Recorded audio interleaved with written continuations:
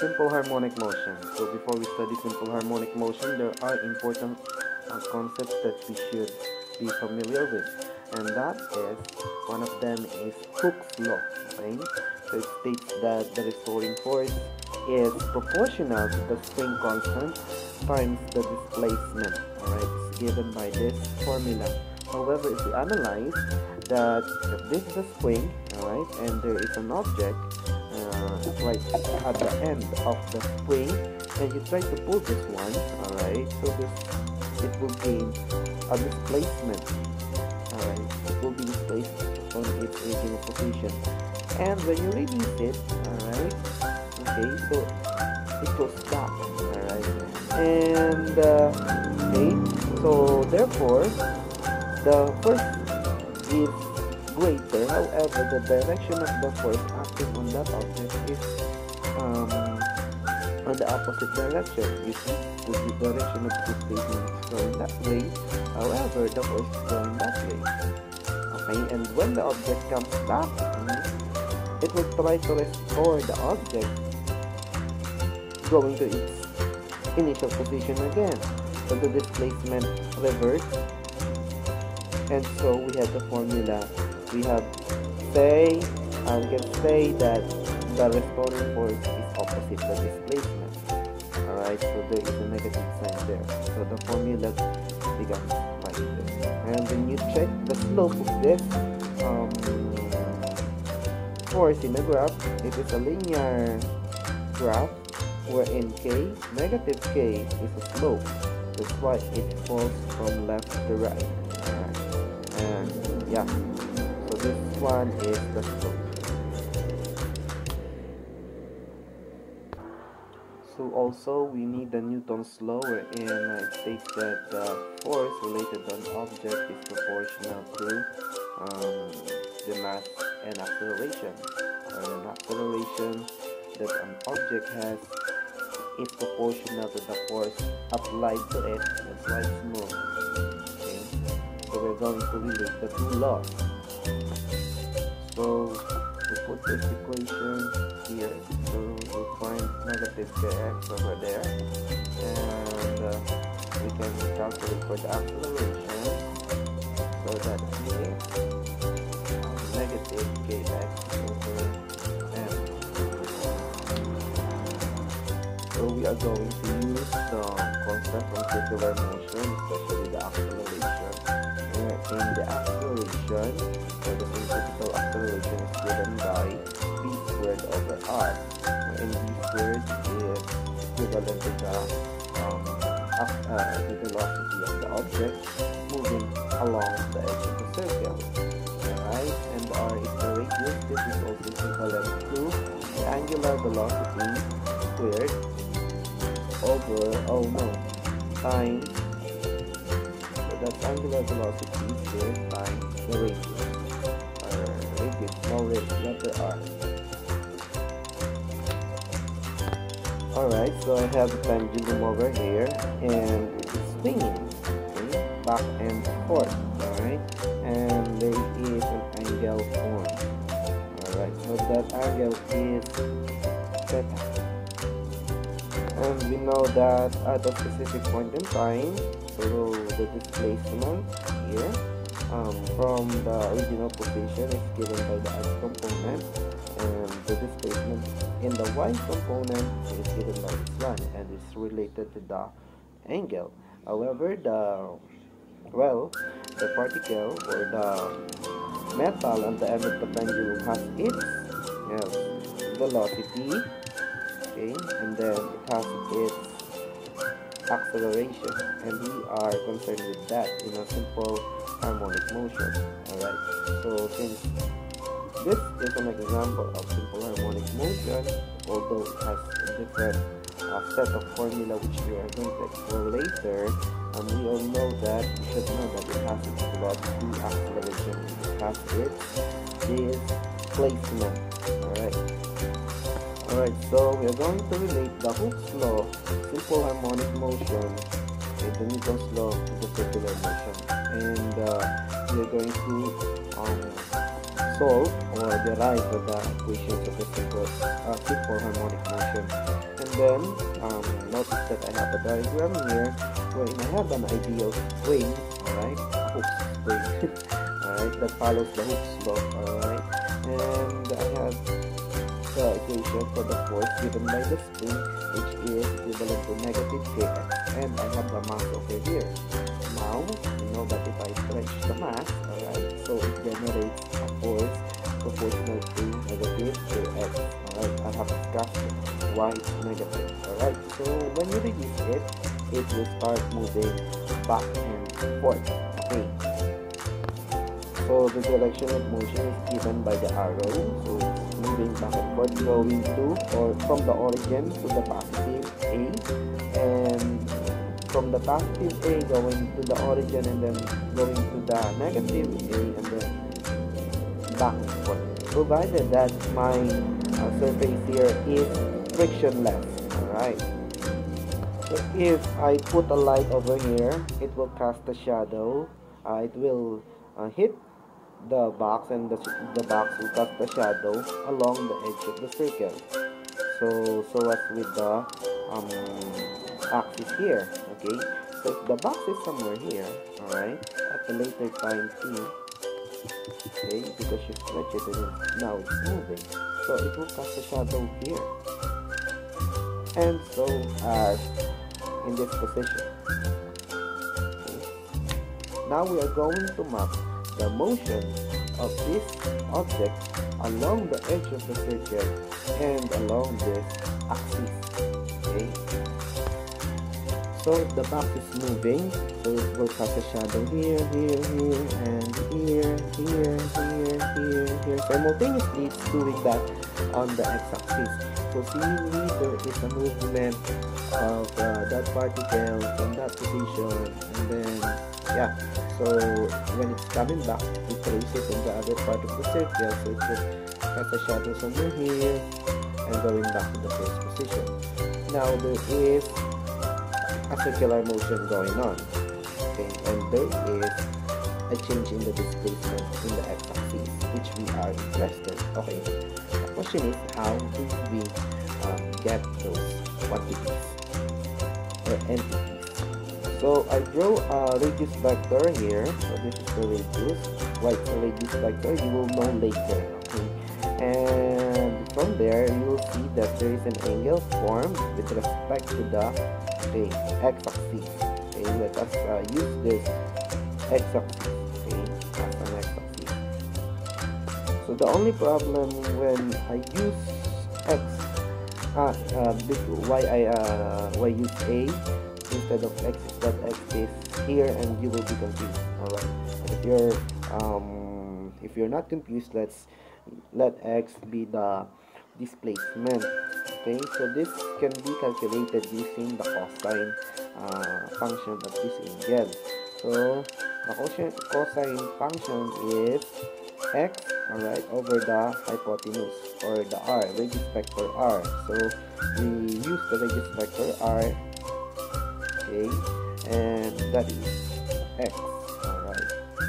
So it's a vector, then it's a displacement, so you can put an arrow over there, so x plus theta. So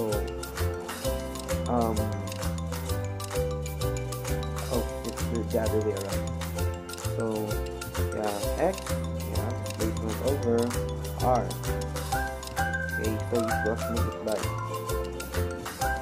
and then you get this.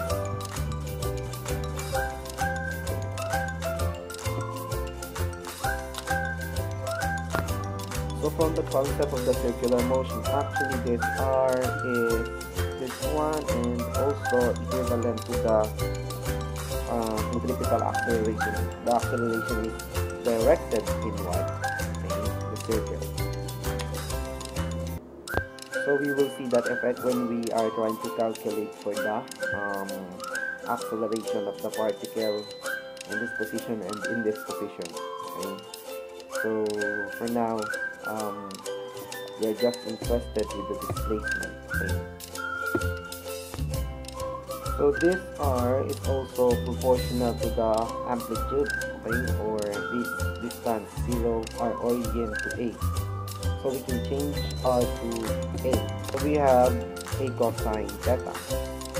And now we redraw the circle. Alright, so to monitor the velocity of the particle along the edge of the circle. It has its tangential velocity, alright, so which is given by, we name this particle or shadow as Q, so we have BQ over here, and accordingly this is theta. So for due to trigonometric rules, if this is theta, you will see, and it can be proven that this one is also equivalent to the value of theta. And how do we find now the x component, which is parallel to the x-axis? Alright, so as you can see, there is no relationship, easy relationship to find this thing. Okay. Alright, so why? And if you can see there, there is a 90-degree form, yeah, so at this corner, and theta is in between. So that means to say we have 90 minus theta. So we have, from the trigonometric identity of complementary angles, we have cos theta. Okay, we have put it in the parentheses. 90 minus theta is equivalent to sine theta. Okay. Okay, so cos 90 is 0. Okay, you can try to do it in your calculator. So cos 90, if you're gonna distribute this, cos 90 degrees minus cos theta. Alright, so there you go, and this is equivalent to sine theta. Alright, so making theta positive, okay, I'm going to erase this. So multiply both sides by negative 1. Okay, so we have cos theta is equivalent to negative sine theta, and when we do that, we will arrive at this equation. So negative sine theta is equal to dx, which is this one. Okay, and we now cross multiply. So we have dq, okay, velocity, the tangential velocity over here, sine theta. Alright, so that's negative, so that is your velocity in the x-axis. So, and if you're not convinced with that kind of explanation, we are going to use derivatives. So I've taken the displacement, okay, which has a value of a cosine theta. Okay, so it says that dx over dt, or the change in displacement per unit time, gives us the velocity. Okay, and that requires us to taking the derivative of trigonometric function cosine theta, and the derivative of this is simply negative a, okay, sine theta. Alright, so if that a is equivalent to, okay, the radius vector r, and consequently equivalent to this one, so this one will become yeah, the velocity sine theta. So the same process is done for the acceleration. Okay, you just have to change this. Okay, let's see. Here we are, I actually redrawn it here. So this particle has an acceleration which is directed towards the center. Alright, so, and this particle here, or shadow of the particle, is moving in the x direction. The box moves that way. Alright, so we are interested with ax, okay, so acceleration in the x-axis. So we can actually use the trigonometric function again to prove that. However, it's much easier to use calculus. Okay, so that is the dv over dt. Okay, change in velocity per unit time is equivalent to acceleration. So we try to compute for ax. Okay, so that's the component. Okay, and bx, alright, is equivalent to dq sine theta. Okay, dq sine theta. So we have to get the derivative of this. So d over dt. Okay, so derivative of sine theta, again negative. Okay, so there's a negative sign there. So that is simply sine x. Okay, the derivative of sine x is cos x. Alright, so we get negative, so negative sign does not change. VQ, derivative of sine theta is cos theta. Alright, so that is your acceleration in the x-axis. Okay, so it seems that the formula that we need is complete. Okay, if you're not satisfied with the derivation of this from calculus, you can do the things that I have done using the complementary angle formula to show that the acceleration is equal to this using the diagram, the vector diagram. Okay, and if you have any other things that you know how to derive this, well, you can help me by typing your comments or typing your suggestions on how I can or how we can solve this, and so that we can share it to our viewers. Okay, so in that portion is partly done. Okay, but that's not all. Okay, and we just have to connect the acceleration and velocity and displacement to the qualities of the moving object, or that makes the moving object, which is the spring.